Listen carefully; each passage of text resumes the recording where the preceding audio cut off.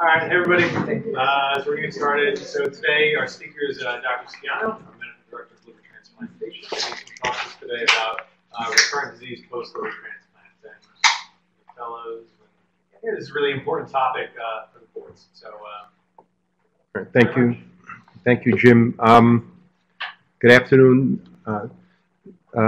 This changed over time because at one point, recurrent disease, specifically from hepatitis C, was a major problem and was the bane of the existence of the transplant hepatologist. This is no longer the case, quite miraculously. So I think, again, my talk has morphed over time, and a lot of the stuff on hepatitis C is going to be more of a historical interest, especially to our fellows. We don't see the severe recurrence anymore. I'm going to talk a little bit about retransplantation as well.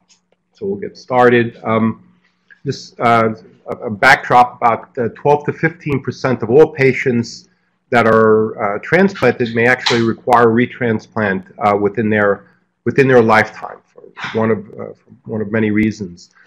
Currently, the need for higher MELD scores often precludes retransplant suitability. So there are a lot of patients who probably need another transplant, would benefit from another transplant, but their MELD scores are low in the current system, and when their MELD scores climb to the degree where they would be candidates, they often are moribund at that time, and we don't proceed.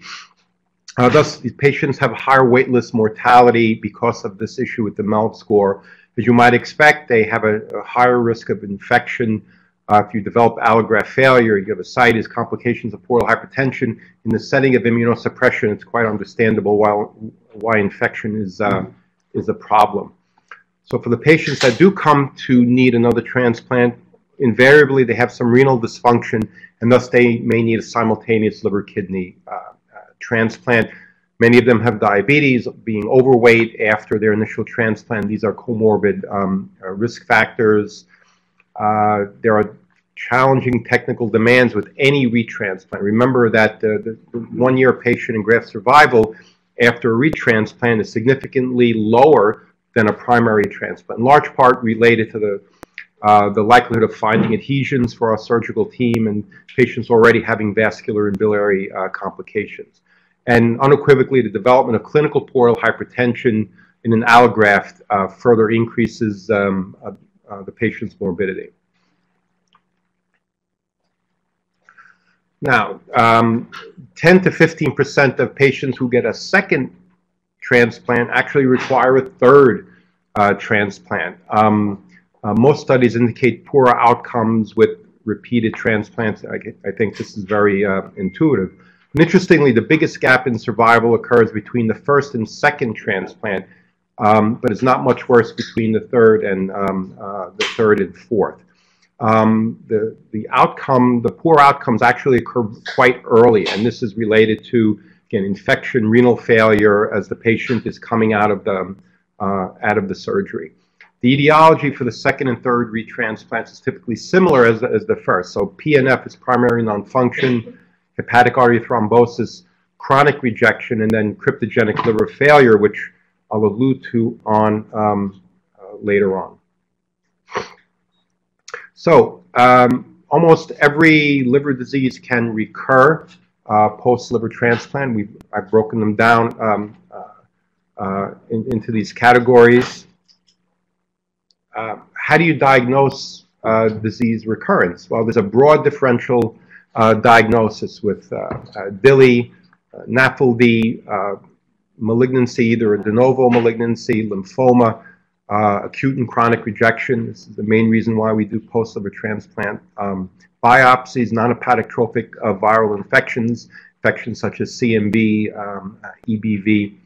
So thus, a frequent liver biopsy may be necessary in these patients, and I think this is what we teach. I mean, having the histology is very, very important in this differential diagnosis, because the cholestatic versus hepatocellular pattern is not really helpful in discerning what's going on. Obviously, if you have a positive CMV serology, it's very helpful, but that often isn't the case.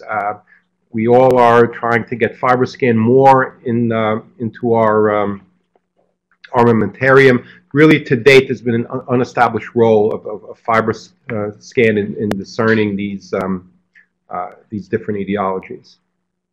So some clues to diagnosis if this is in fact recurrent disease: recent change in immunosuppression or other medications. So if you have someone who has normal liver test, you lower their Prograf, and then a month later you check the labs and the liver tests are up, I think you have to suspect maybe there's a rejection. Rejection's almost always asymptomatic. If people come in febrile with constitutional symptoms, this is something that leads you to think that this could be a CMV infection, especially if it is within the first 3 to 4 months after the transplant.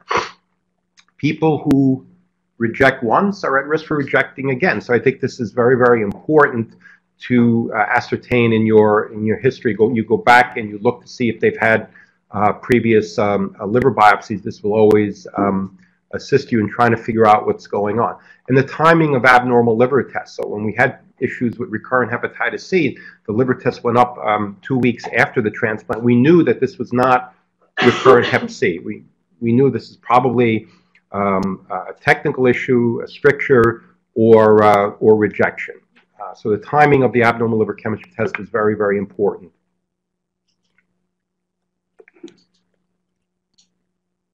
So we're going to start off with autoimmune liver diseases, and all of them can recur after a liver transplant, but allograft failure can occur with recurrent autoimmune hepatitis or PSC.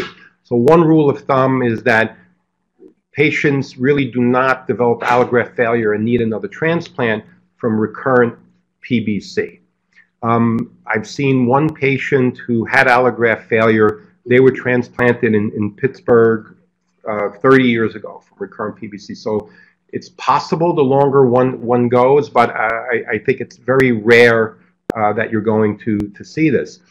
The other dictum that we follow is that rejection rates are higher in people who have autoimmune liver disease, be it autoimmune hepatitis, PSC, or PBC, although there doesn't seem to be an appreciable impact on long-term overall survival.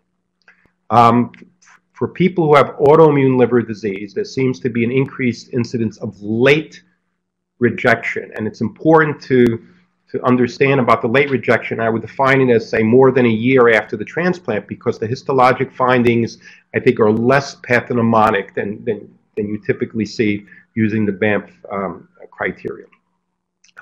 In the pediatric population, there seems to be a higher rate of rejection in children who are transplanted for fulminant liver failure. So it makes me always think that it's somehow immunologically related. And I think that this is very similar for adults as well.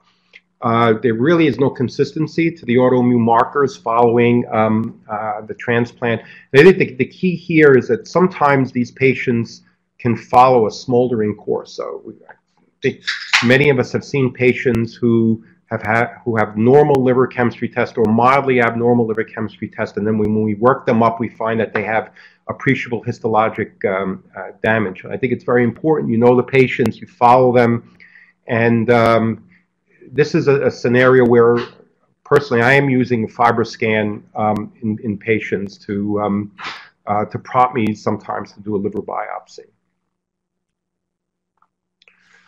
So recurrent PSC, I think it's safe to say the incidence varies between 10 and 30%, but I think also that this depends on your definition. If you have someone who was transplanted for PSC 30 years ago, I guarantee you they're going to have mildly abnormal liver tests, if anything. This is the same natural history of the disease before the transplant. So I think that the true incidence is probably a lot higher if you define it by the presence of abnormal liver chemistry test on a chronic basis. Graft loss is infrequent, but we do see it more commonly in the long-term survivors, say in our own program when we started doing transplants 30 years ago. So people who underwent transplant for PSC 30 years ago, we start to see that they may be having problems with their biliary system. There really is no data on the benefits of the use of ursodiol as a preventative measure. I think if someone has recurrent PSC, there's no downside to putting them on it. As I mentioned, patients have a higher incidence of acute rejection. And I think the other sort of pearl here is it's difficult to differentiate recurrent PSC commonly from chronic rejection. Remember that chronic rejection, you lose the bile ducts. So histologically, recurrent PSCs, you have bile duct damage. So if you've lost a lot of the bile ducts, you may not readily see recurrent PSC. So I think you have to keep that in mind. So one definition of recurrent PSC is a confirmed diagnosis of PSC pre-transplant, and then intra and extrahepatic biliary stricturing, beating, or irregularity more than 30 days post-transplant. These are the histologic changes that you see. You see the typical onion skin lesion. Patients may need a PTC, or now that most of the patients are getting duct-to-duct anastomoses, you can get an ERCP on them. In the past, they needed a PTC, which was much more problematic. So what are the features of PSC recurrence? And persistent cholestasis. Your alkaline phosphatase mild to moderately elevated. Patients have non-anastomotic strictures, so you have intrahepatic stricturing. You see the histologic changes on the right. Periductal inflammation and fibrosis is the onion skin lesion. Typically, this occurs more than 6 months post-transplant. There really are no pre-liver transplant predictors of who's going to develop recurrent PSC.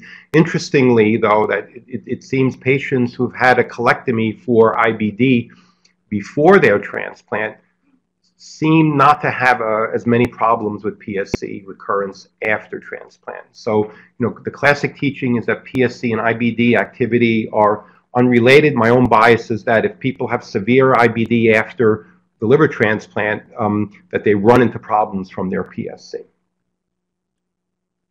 Differential diagnosis of recurrent PSC. Obviously, we all know that the hepatic artery feeds the biliary plexus, so if you have any interruption of blood flow to the hepatic artery, you can develop a PSC-type picture, biliary ischemia. The differential between established ductopenic rejection can be difficult. Remember, ABO-incompatible livers can develop biliary abnormalities.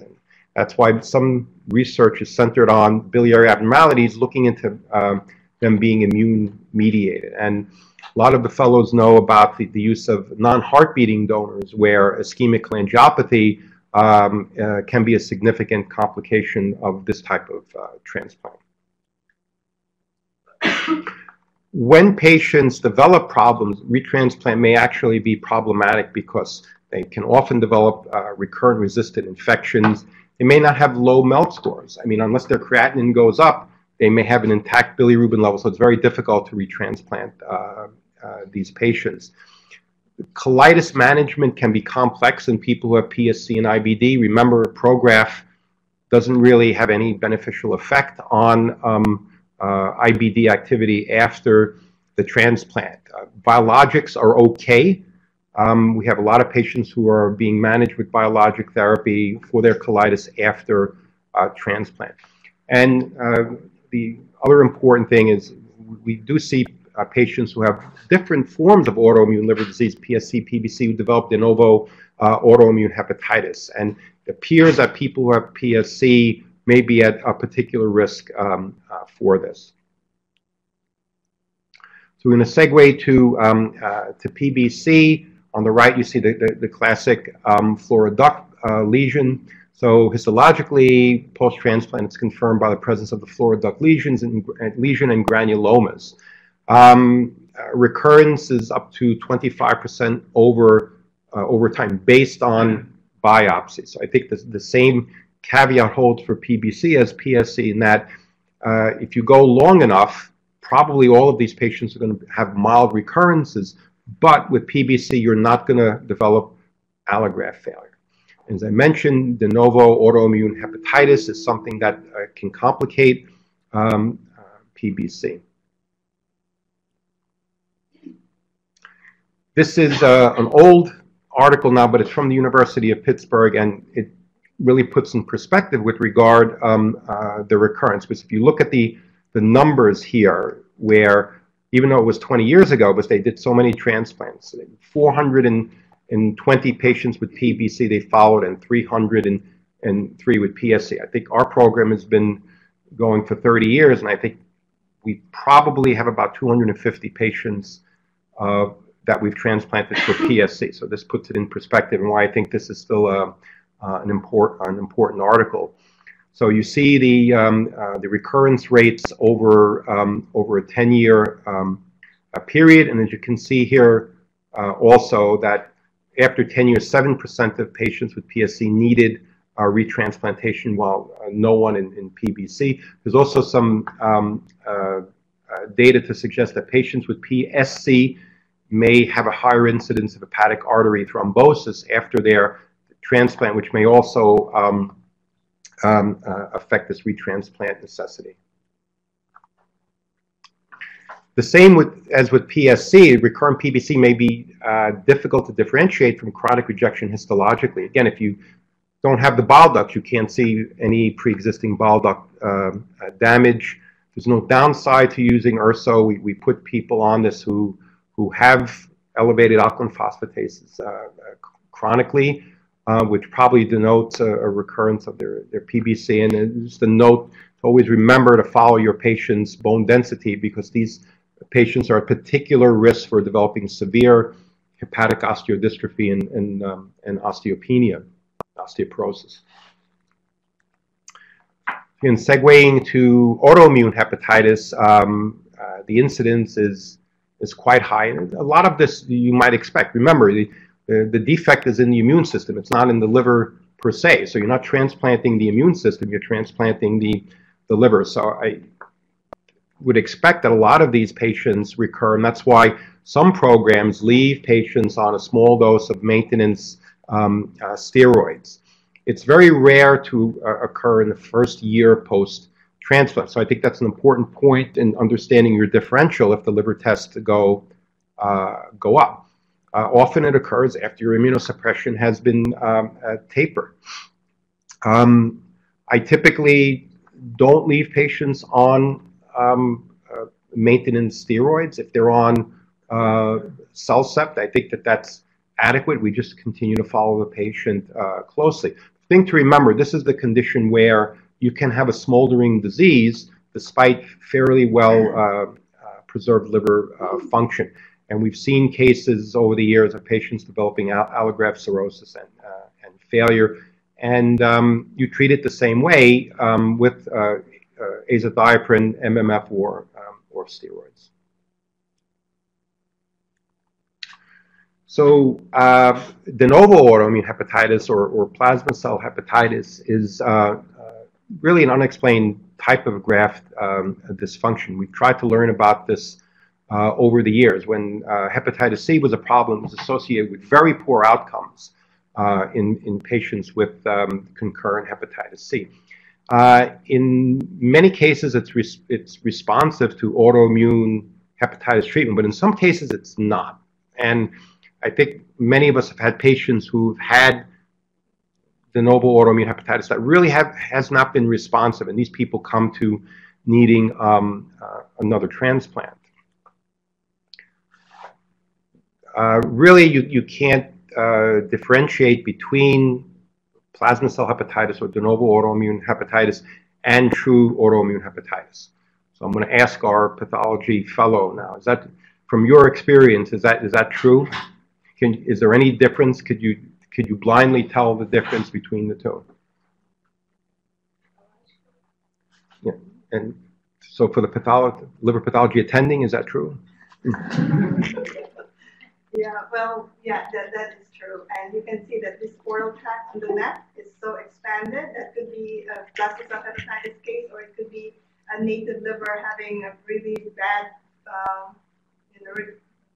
autoimmune hepatitis. And one unique thing about plasma cell hepatitis is that you also see the centrilobular area that's on the right, where you see loads of plasma cells in an area of bridging and centrilobular necrosis.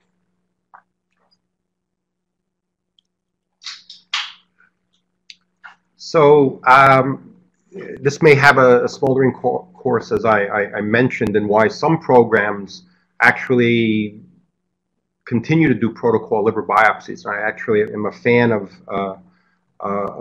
doing this. Autoimmune markers may not be helpful, but you may see hypergammaglobulinemia in these patients. I mean, the current thinking has evolved with this, and it's now felt that this is probably a variant of rejection, whether it is a variant of late rejection or what we're thinking now is it's a manifestation of antibody-mediated rejection, which is an increasingly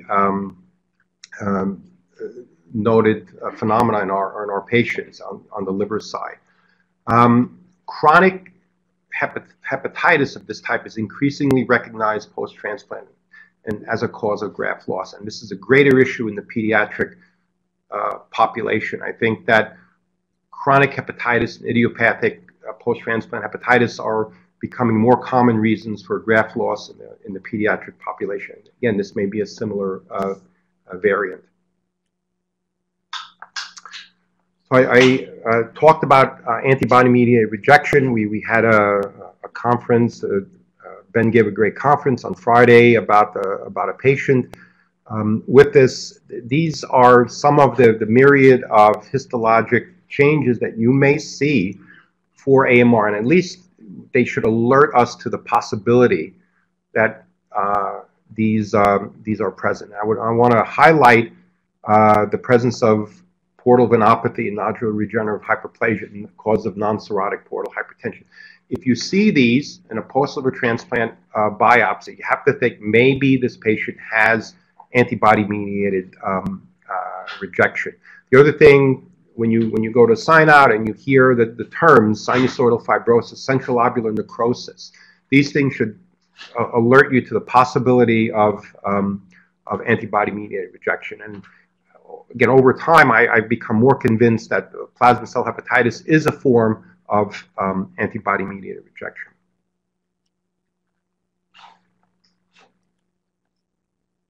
So we're all going to segue from the autoimmune liver diseases to the other more common liver diseases that we see. So for NASH, we're all concerned about NASH in the pre-transplant setting, but what about post-transplant? Really, to date, honestly, studies show that graft loss is very infrequent. Have we seen people develop advanced fibrosis? Yeah, but it's not common. Maybe that's because these patients can succumb to cardiovascular morbidity in the years immediately following the transplant. And if they lived long enough, maybe they would develop problems.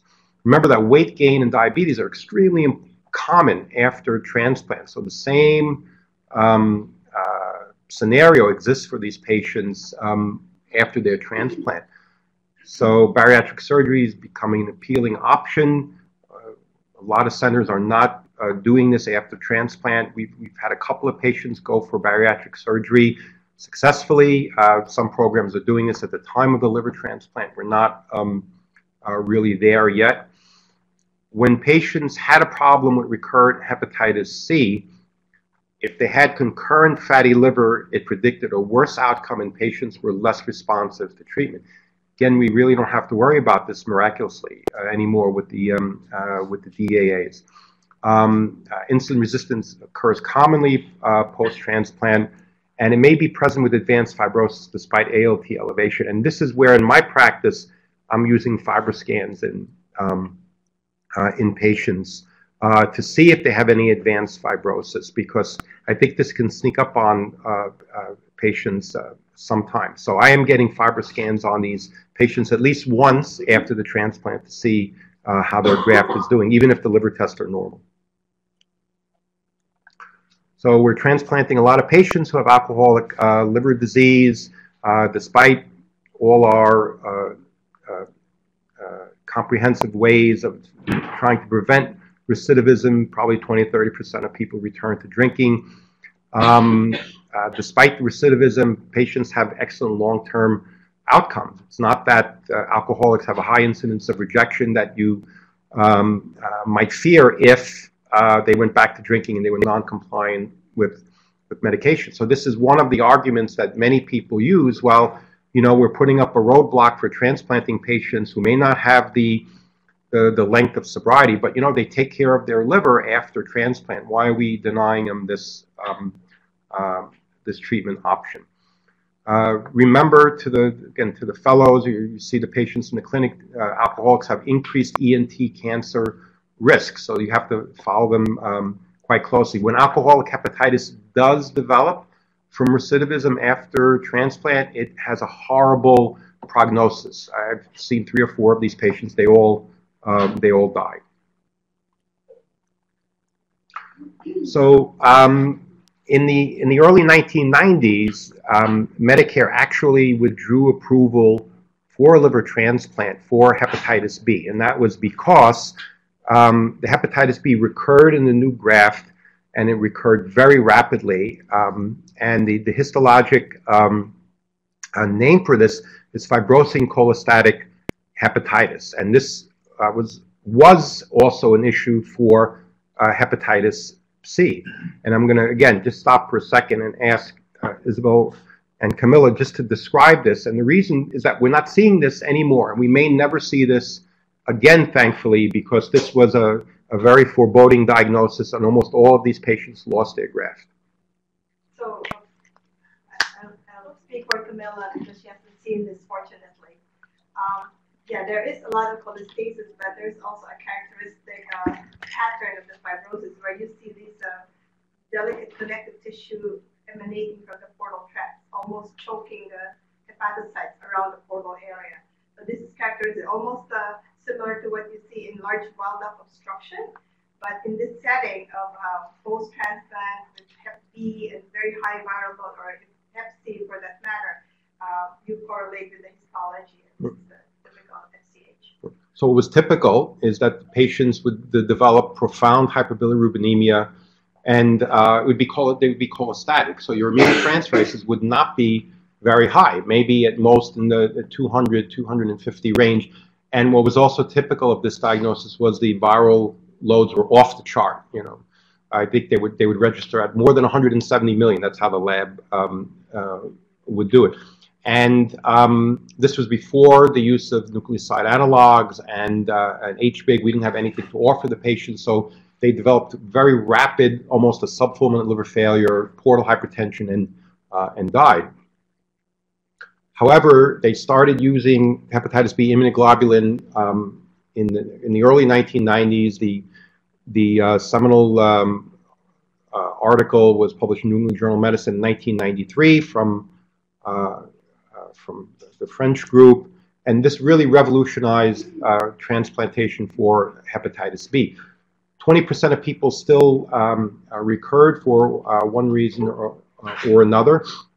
But it got to the point where in the early 1990s, Medicare withdrew approval for transplant for hepatitis B to 20 years later, that patients with hepatitis B did better than any group of individuals because of hepatitis B immunoglobulin.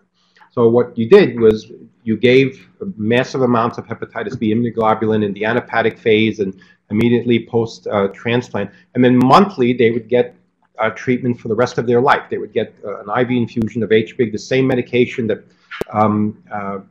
children receive after they're born and their mom has hepatitis B. One sort of interesting note that we found over the years is that many of these patients were transplanted for hepatitis B. HCC is the main reason for this. And when the HCC recurs, it seems that the hepatitis B recurs. And I can't readily explain that, but this is a true phenomenon that we've seen over time. So if you see someone who's doing well and then their hepatitis B surface antigen becomes positive, or they become viremic despite treatment, always think that maybe their HCC has recurred somewhere. So the viral load going into transplant and hepatitis delta status affect recurrence rate. So for instance, if you go into the transplant, you have a very high viral load, the chance that you're going to recur is much higher. Patients who had hepatitis D don't recur because typically their viral loads are not that high going into the the transplant. So nowadays, I would say, since the arrival of the nucleoside analogs in the mid-1990s, almost all patients are aviremic going into transplant. So this has allowed the transplant programs to experiment with not giving HBIG, because now you're aviremic going into the transplant. So everyone has been toying with the use of oral therapy. So we've gone from lifelong monthly HBIG to 1 year, and now we're down to 3 months in people who are aviremic going into transplant. Some programs are giving oral monotherapy starting immediately after the transplant and not using HBIG. So I think, again, this has evolved over time. Just a note about the use of hepatitis B core antibody positive donors. So if the donor is a true core antibody positive and the recipient is surface antibody negative and core antibody negative, there's actually a 40% risk of transmitting hepatitis B. So these patients get prophylaxis, and that's a lifelong. Breakthrough mutations are possible. Dr. Leung published a series of 4 patients who they were on treatment, but they developed breakthrough mutations and developed recurrent hepatitis B. The presence of concurrent surface antibody, however, in the recipient lessens the incidence of this breakthrough and of the recurrence. But we've had patients who are doing fine, and then a decade after their transplant, they stopped their entecavir or lamivudine, and they develop recurrent hepatitis B. So right now, it's a lifelong prophylaxis that we use. So I mentioned recurrent HCC. I'm just going to touch on it briefly, that recurrence occurs in the allograft liver and in the lung, but very often you may actually not readily find it. It's important to know the AFP status of the tumor pre-transplant. Well, if you have an AFP transplant, if it recurs, it's going to make AFP. So you can really use that as a guide to following patients. Right now, by protocol, we're using the mTOR inhibitors such as rapamune and everolimus. I think that the jury is still out whether they do prevent the HCC from recurring. And I think the other thing that we've learned is that HCC can occur de novo in patients who've developed allograft cirrhosis, almost always from recurrent hepatitis C. So if you have someone who has allograft cirrhosis, you have to screen them for HCC as you would your typical cirrhotic patient.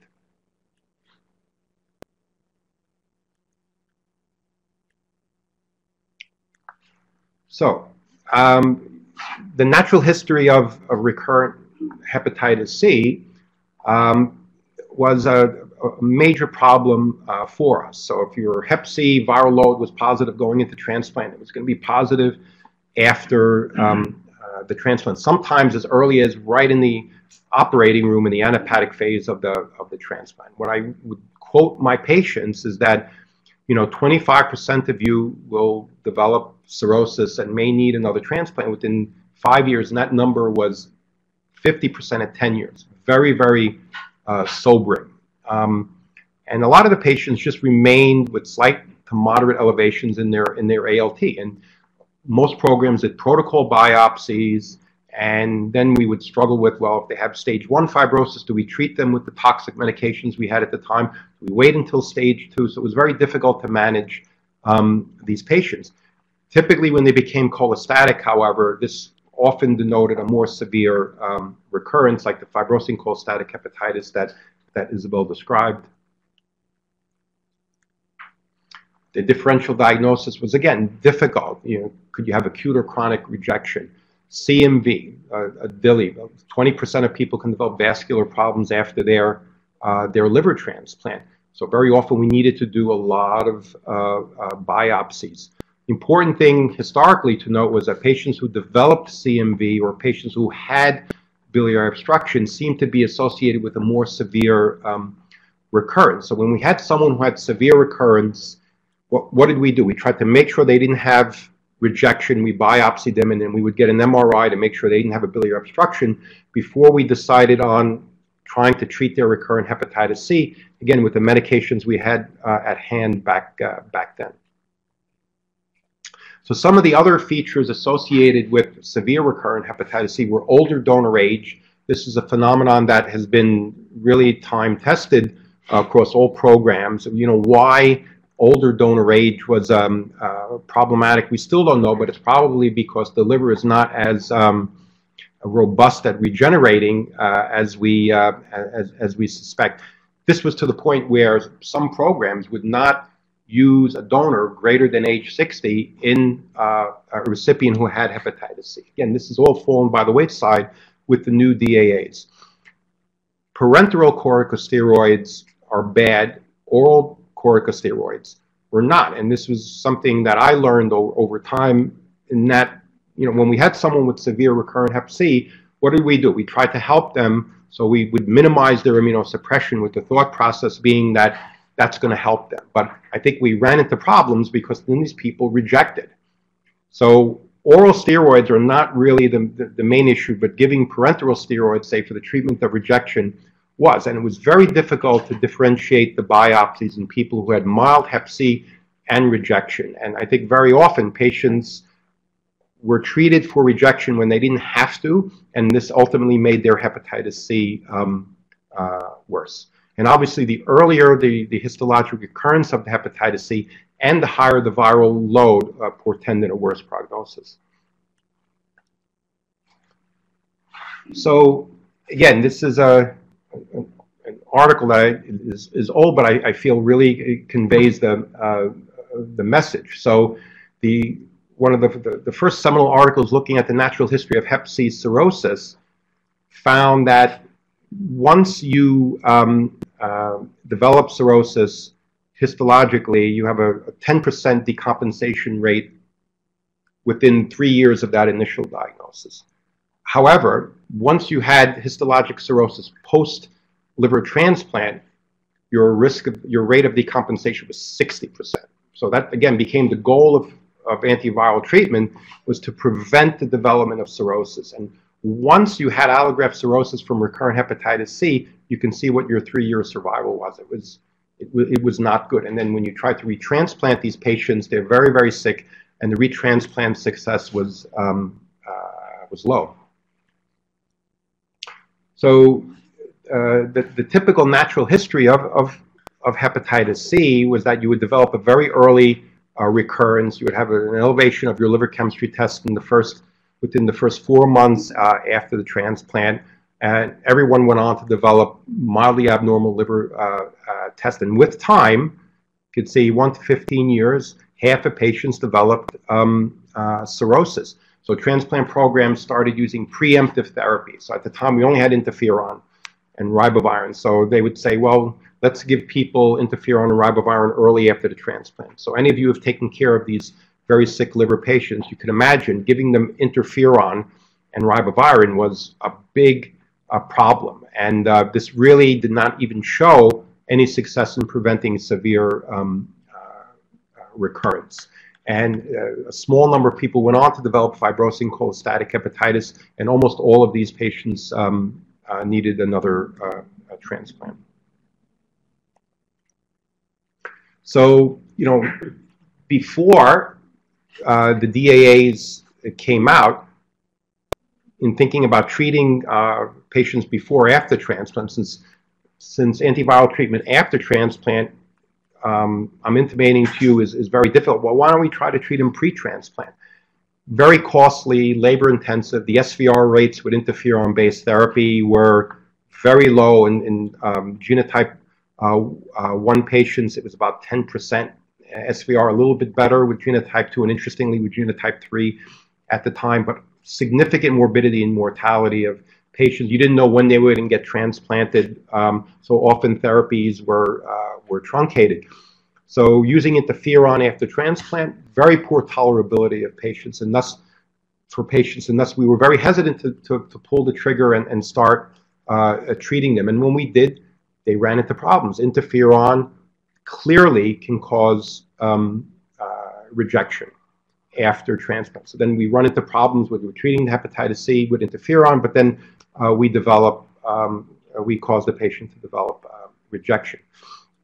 So when the first generation DAAs came out, if any of you recall them, the boceprevir and the telaprevir, they improved SVR rates, but they were very difficult to use. A lot of patients ended up in the hospital with infections and anemia. We were very happy to have them, but we were still using them with interferon, and it really wasn't the answer. What we did find, though, that since we were curing more patients with antiviral therapy, we also found that they were developing rejection. They were developing rejection during antiviral therapy. And typically, of interest as well, historically, they developed rejection when their viral loads became negative. So many of us thought this was some type of immune reactivation. But for the fellows, what we also see is that, when you're treating someone, when we were treating their hepatitis C, very often the prograf levels, the maintenance prograf levels dropped. So people, we feel, also developed rejection, maybe because they had subtherapeutic prograf levels, with the concept being that, the liver is getting better, you're metabolizing the prograf a little bit more, and thus your levels are going to fall. That's why if someone comes in with rejection, again, unrelated to hepatitis C, if someone comes in with rejection, invariably their prograf level is going to be high. Why is it? Does that mean there can't be rejection because their prograf level is high? No, because they have liver dysfunction related to the rejection. The prograf level builds up. Invariably, they also have some renal dysfunction. So if someone comes in with rejection and they have a prograf level that's low, you know unequivocally that they're not taking their medicine. So then we had the benefit of using the DAAs, and I'm not going to go into pre-transplant antiviral therapy, but I want to just talk about post-transplant viral therapy. That now the cure rates remarkably are, exceed 90% in patients. Over the last 5 years, I think I have one patient who did not get cured with typical antiviral therapy. With the problem we have now is choosing what agent to use. And as you can see from the reference list below, all of this has happened very quickly. One of the first studies on this was published in 2015. So over a period of probably 4.5 years, the whole natural history of recurrent hepatitis C has changed. So using the DAAs, the non-interferon regimens, we don't see rejection like we did. Can it occur? Yes, it can occur. So you still have to be careful with your prograf levels when you're treating patients. Typically, I prograf dose when the patient is on antiviral therapy. So the need for retransplant and the associated morbidity of recurrent hepatitis C are dramatically decreasing. There have been several studies now that have shown that patients, the retransplant rate for hep C is significantly decreasing. So what this is also opening the door for is now I think we can consider more patients who have allograft failure who can be truly evaluated as candidates for retransplant, because we're not shifting a lot of this emphasis to the patients who have recurrent hepatitis C. So there's a lot of interest now in not dealing with hepatitis C post-transplant, but there may actually be a benefit of decreasing the incidence of diabetes and renal dysfunction. I think there's some preliminary data that's suggesting this. When do we treat hepatitis C? I mean, I think our program has gone through the different philosophies. When the DAs first came out, we thought we should treat everyone before the transplant. Maybe we could prevent them from needing a transplant. I think nowadays we're waiting more and more because of the use of hepatitis C positive donors and treating people post-transplant. If someone's hep C is negative before the transplant, it does make their management a little bit easier post-transplant, because if their liver tests go up, it's not recurrent hepatitis C. You can sort of tweak their immunosuppression a little bit if their numbers go up, because it's probably subclinical rejection. This is what we do for the hepatitis B patients generally. So the impact of the DAAs on retransplant rates. Previously, the survival rates for recurrent hepatitis C retransplant were uniformly poor to the point where I think we stopped doing it at one point. SVR rates seemingly have beneficial effect on overall survival of Hep C patients post-transplant. The post-transplant survival has improved with SVRs, and all quite remarkable developments, and we're hoping that it's going to mimic the hepatitis B paradigm that started in the early 1990s that I alluded to at the beginning of the talk. And I think very rapidly that that's happening.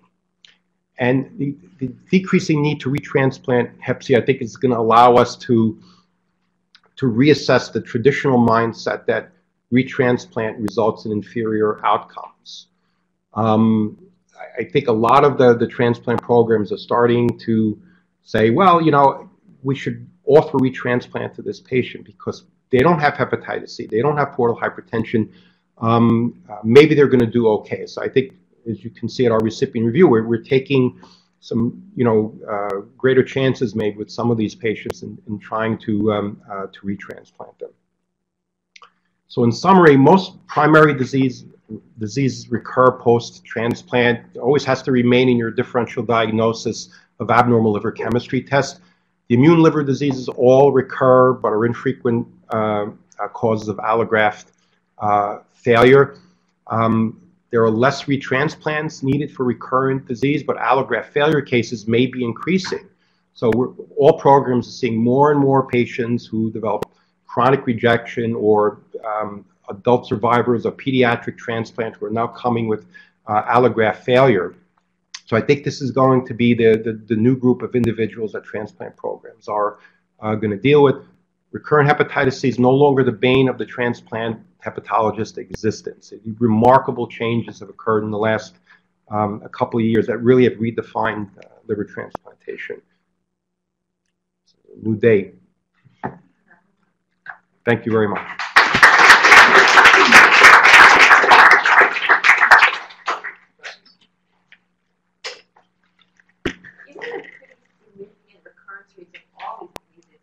What do you tell your adult patients, like the lifespan of, the average lifespan of their graft? It's a great question. In general, that's a question that patients ask us.